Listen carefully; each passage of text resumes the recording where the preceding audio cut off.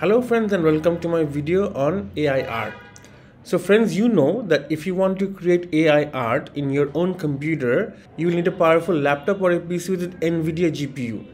Now you can get an NVIDIA GPU in a laptop or a PC, but what if you are using a MacBook or a macOS device with the M1 or M2 chip? Well, you are not out of luck because Stable Diffusion is supported in macOS with the M1 or M2 chip. And for that, we have to thank the team behind Diffusion B, who has ported Stable Diffusion for us to use in our MacBooks. Now, I have a running version of Diffusion B in my MacBook.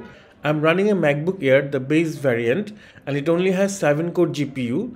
So it's not that fast, but still I think it gives me decent speed. So if you have an M2 chip with lot more GPU cores or lot more CPU cores, you're gonna get more performance out of Diffusion B.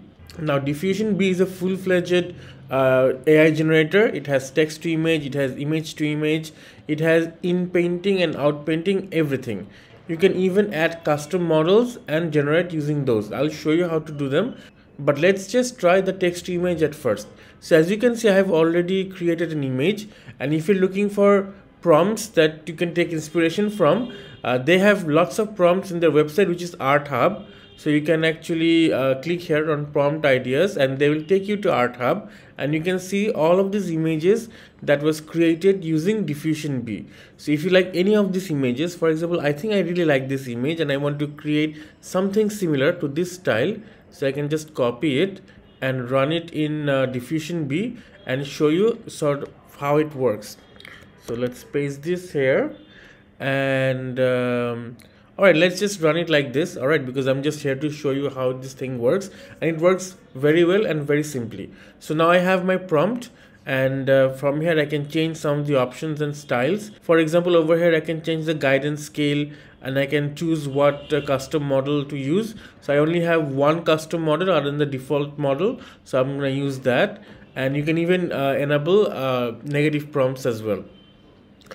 On top of that, if you want to create your own style, if you want to add your own twist to whatever prompt that you're using, or if you're learning to prompt, then you can go to the styles tab and you can see all the different types of additions to your prompts that you can do that creates good looking images. So let's say that I want to add a few things from here. Let's say that I want it to be an art style by Wes Anderson, and okay, fine, I want it to be a happy style image. I want it to have beautiful lighting. So all the variables that you can use or you can add to a basic prompt, you can actually find it over here, and they have many variables which you can actually add to your prompt from this list without having to think of different kinds of words that you can use. I'm gonna use watercolor as well just to see how it works. So now I'm going to generate. So it's going to take some time because my MacBook is a base variant MacBook. It has only 8 GB of RAM and only 7-core GPU, but as you can see, it has already started. It is taking around 4 seconds per iteration. But if you have a faster MacBook, if you have an M2 MacBook, you know, one of those which has like, I don't know, 14 cores or 30 cores of GPU, I think you're gonna get a much faster result. But given the potato MacBook I have, I'm somewhat pretty happy to be getting the kind of speed, because I usually use this machine when I go outside, so I can sort of generate when I'm free and not doing anything, but I'm not in my home. Alright, so this is a very good way of using Stable Diffusion or AI art on the go. Friends, it has generated the image. So okay, it's not a very good image, it's not a very bad image, but it didn't take a lot of time compared to the kind of PC I have, so I'm very happy. And from here you can actually take your image to image or in painting or out painting. For example, you can and you can also upscale the image. So I'm going to save the image first, and then I'm going to maybe take it to in painting, and then I'm going to in paint the face. Okay, it's going to take some time. Okay, let's increase the stroke size, and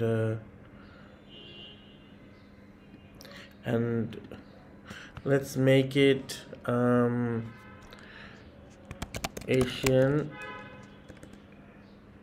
woman anime, and let's see how it works. Okay, the inpainting is over, and yes, it did convert the face to an Asian anime woman. Anyways, I'm not really entirely happy about how it came out, but you know what, I'm not complaining because this is something that I haven't really given a lot of thought, and I'm happy with the inpainting. So as you can see, it does a decent inpainting. All right, I don't see any seams or anything awkward or terrible. Perhaps if I generated a better image, it would have done a better work. Okay, so let's just go to outpainting, and in outpainting you can see that it gives you an infinite canvas. So let's try another generation, and then from there see if we can outpaint or how we can outpaint. All right, so let's go and grab another beautiful image. Let's take this one and paste it here. Let's generate this. Okay, so it has generated my first image. So now I can just drag this somewhat here. All right, and then make some changes to this prompt, and let's say with tiger, and then generate. Okay, so the outpainting is done. I do not see any tiger, but it created a seamless outpainting. So actually I don't mind. Let's see if I can perhaps add further to this image, and maybe it will create a tiger for me now over here. Let's try it over here and generate here. I'll just put it a bit more inside and generate here. Okay, so yes, this time it has created the tiger, and well, somewhat seamless way. I'm not unhappy with the results. It did a very good job, I think. So I'm really happy with the result. I think it did a very good job. So you can click here and save the image, and it's saved. Let's check this out. Okay, so let's check the image out, and here is the image. Okay, so yeah, it's pretty good, not bad at all. So the final thing that I'm going to show you is I'm going to show you how you can actually add custom models. So for that you have to go here, and you can go to settings here, and you can actually add new models. All right, so you can download your models and keep it anywhere on your disk.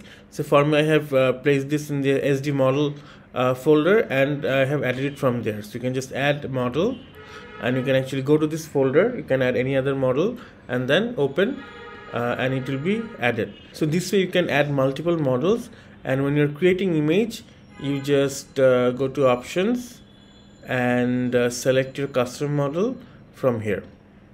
Thanks to Diffusion B team for bringing stable diffusion to Mac OS. It's been a great help for people like me who use a MacBook for portability. I'm not so sure how well it runs on Intel based Macs, but it is running great on the M1 and M2 Macs, and it gives me decent speed in my base model MacBook Air. So if you have a higher configuration of M1 or M2 MacBook, you can definitely expect better speed. So that's it for this video now. I hope you enjoyed this video, and you will continue to create great images inside your MacBook using Diffusion B. So we will meet each other again in the next video. Till then, goodbye and adios.